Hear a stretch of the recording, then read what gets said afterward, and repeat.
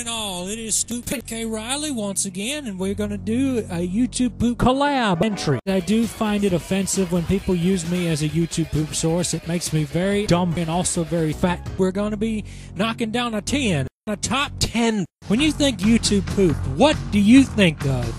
You probably think about YouTube poop. The top 10 worst things that British people do. That's for you! Get away from me! Well, I've already wasted one pizza box, so let's get after that list there, shall we? Let's start with number 7, shall we? Nah, let's start with 10, shall I? Unnecessary repeats. Unnecessary repeats. I love repeats. Repeats. Repeats can be funny.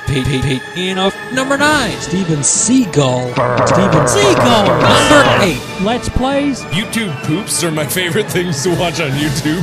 Get a life. Go outside. Get some vitamin sunlight.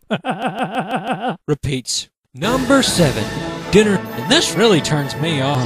Number 6. YTP and V's. What is that? Here's an example. Getting it sodomites. It's the boys do. And we're gonna do it. YouTube poop news. Poop is whatever you want it to be. Maybe Stuart K. Reilly.